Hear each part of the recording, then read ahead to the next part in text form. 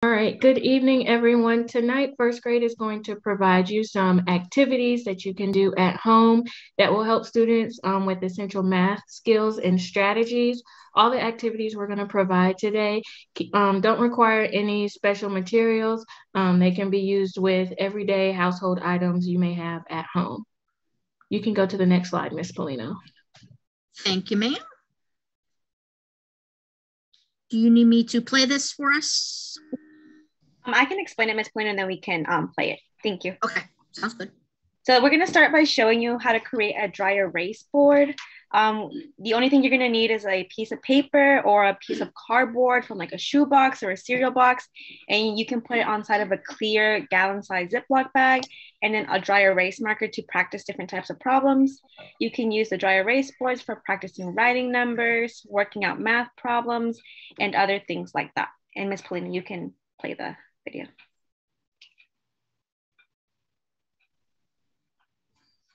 Can you hear it? No, but it's okay. Okay. Yeah. Perfect. So that's the video is just showing how they can put the paper inside of the Ziploc bag and then just use a dry erase marker to erase and practice different numbers and problems.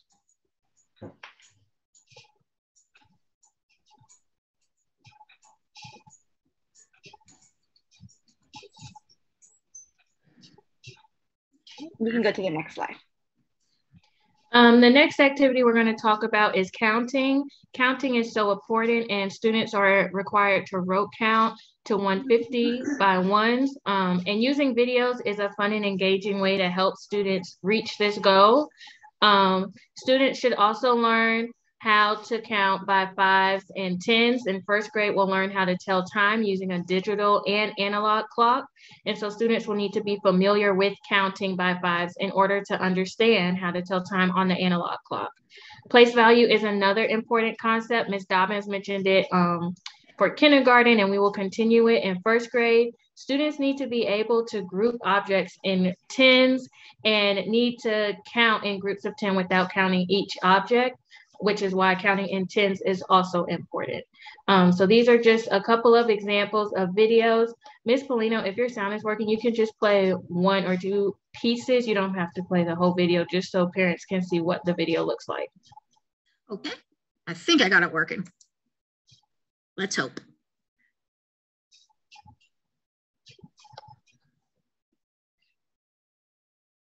Pet. Click here to make your very own monster. Give me 5 on the right, 5 on the left, crisscross and stretch. Do your very best. Use your brain and body. Exercise. Count to 120 by fives. Crisscross your arms and do scissors. 5, 10, 15, 20, 25, 30, 35, 40, 45, 50, 55, 60, 65, 70, 75, 80, 85, 90, 95, 100. Do leg squats from 100, 105, 110, 115, 120. Give me 5 on the right, 5 on the left, crisscross and stretch. Do your very best. Was that good? Good place to pause? Okay. Yeah. Oh, Jesus. Sorry, my cat's in the way.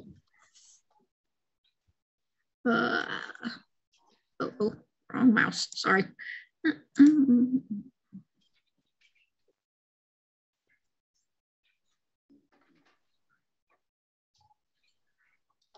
And then for our next activity, we have a number scavenger hunt.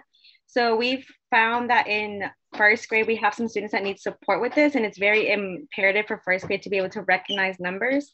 So a fun way that they can do that is for them to just look for different numbers around the house, like on cereal boxes, signs around the house, and so they can recognize and ask them what how to find the numbers around the house. And you can put that video to Miss Polino.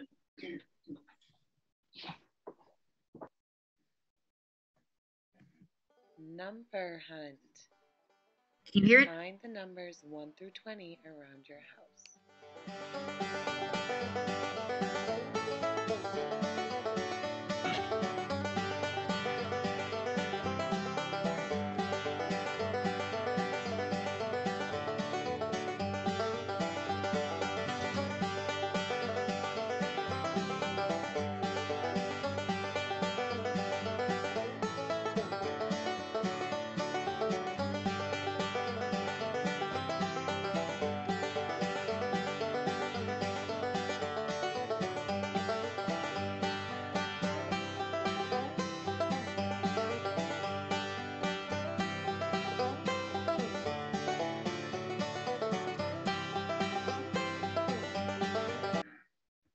Is that good? Okay. All right, our next activity that you can do at home is called How Many Am I Hiding? In this activity, students find the missing number to complete the number sentence. This game helps students with addition and subtraction fluency as well as relating addition to subtraction. An example would be if I have 10 cubes that I decide to hide 4 in my cup. The student can see that I have only 6 cubes. So the student should be able to say that I'm hiding 4 cubes and that 6 and 4 make 10. So these videos show 2 ways to play the game. If you could just play portions of both, Miss Polino.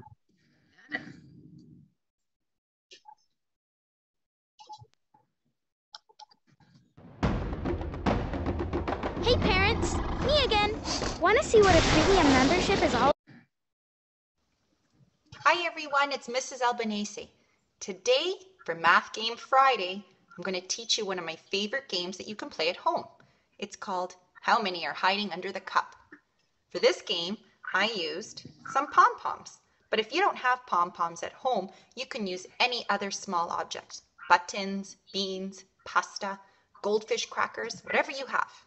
Let's count and see how many pom-poms I have.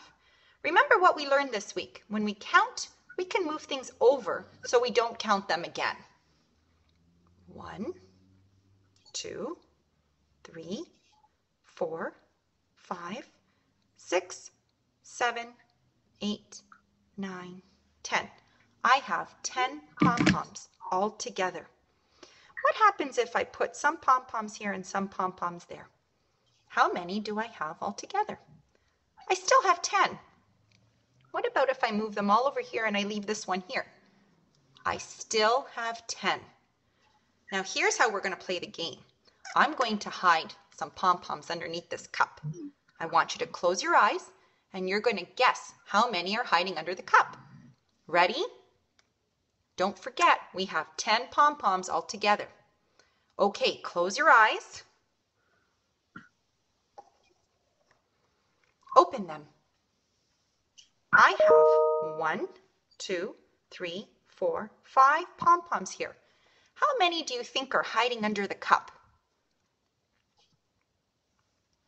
If you guess 5, you're right. Let's try this game again. All right.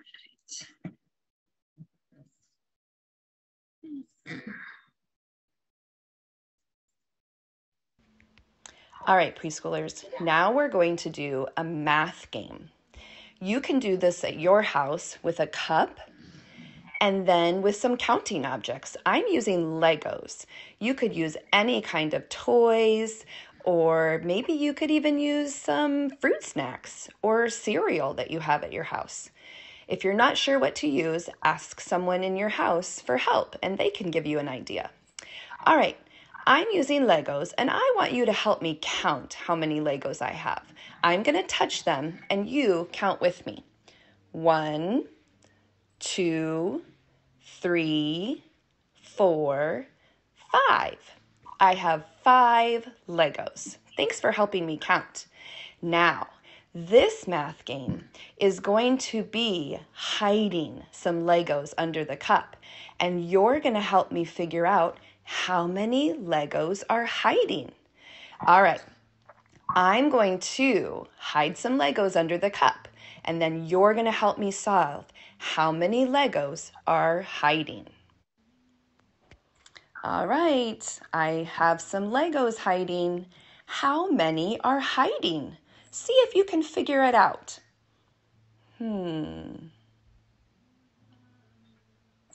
All right, let's try together. Remember, we had 5 Legos when we first started, and some are hiding. How many Legos do we still have that we can see? We have 1, 2. Okay, let's see if we can do some counting on to see how many Legos are missing. I'm going to put up 2 fingers. 1, 2.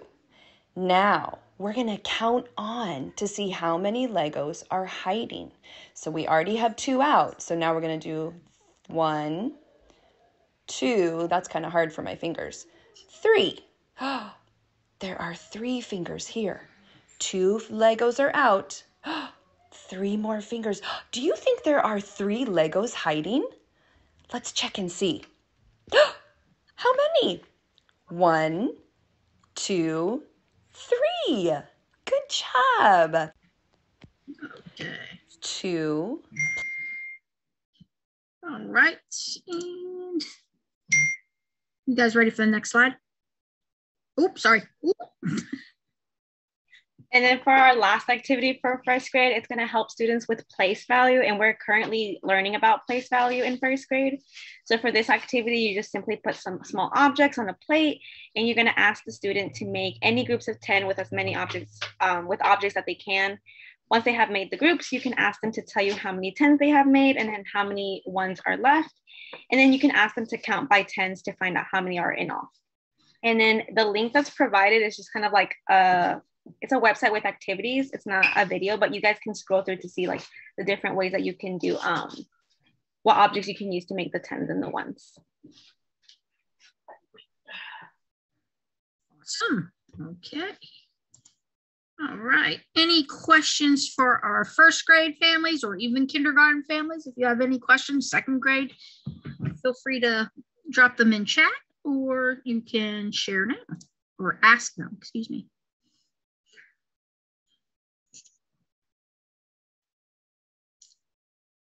Give it about 30 seconds in case any of our ELL families need.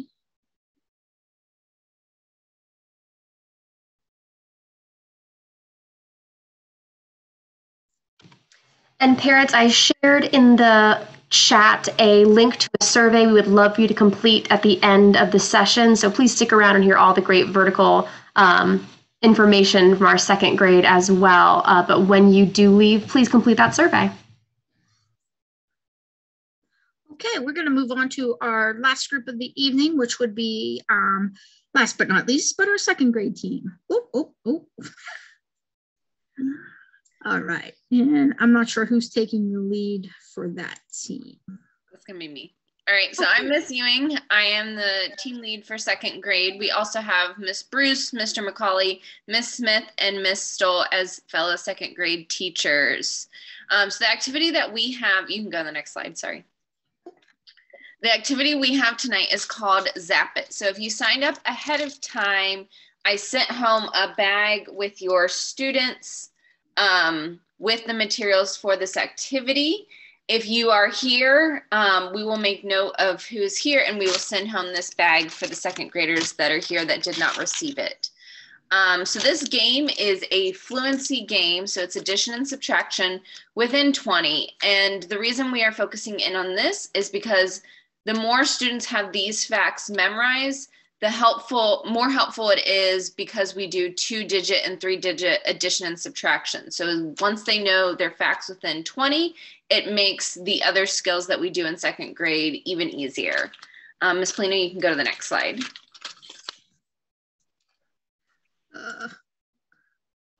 All right, so in your bag, you received 30 popsicle sticks and then a blue sheet that is in English and Spanish, and that actually has the directions on how to play the game.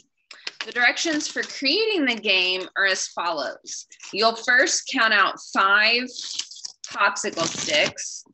On these sticks, you will write the word zap.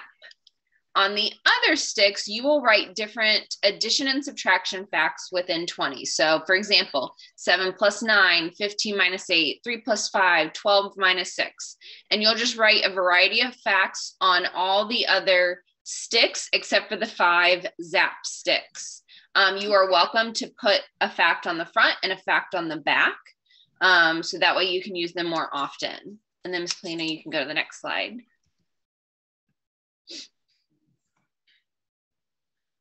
So then once you have all of your facts and all your zaps written on your sticks, you'll take all the sticks, you'll mix them up, pour them out. You can do this with a partner, or you can do this with a group of, 3 or more.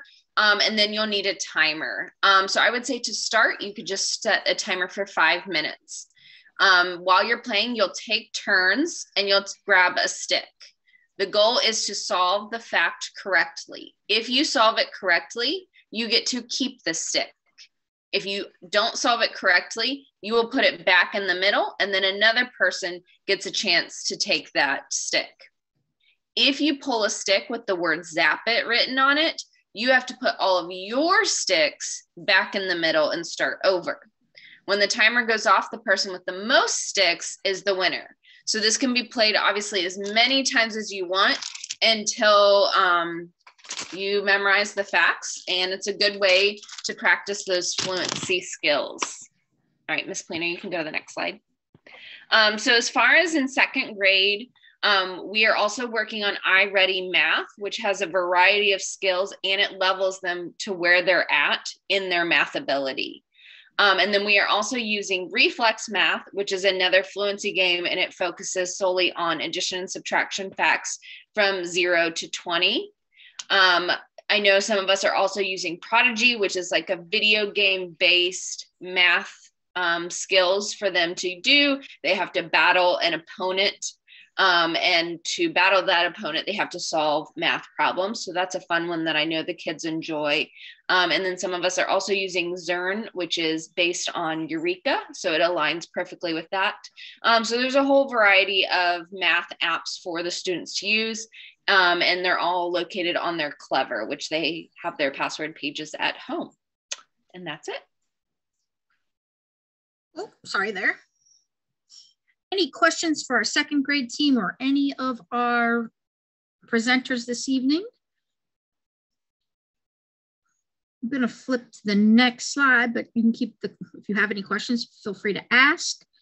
We're going to ask that you complete the survey like Miss Mullaney asked, and just to advise that our next parent night is for 2nd grade, K2 is going to be next Tuesday.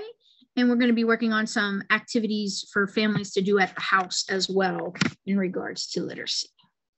And that will be led by our interventionist, Don McClendon, and our teams will be there as well to support.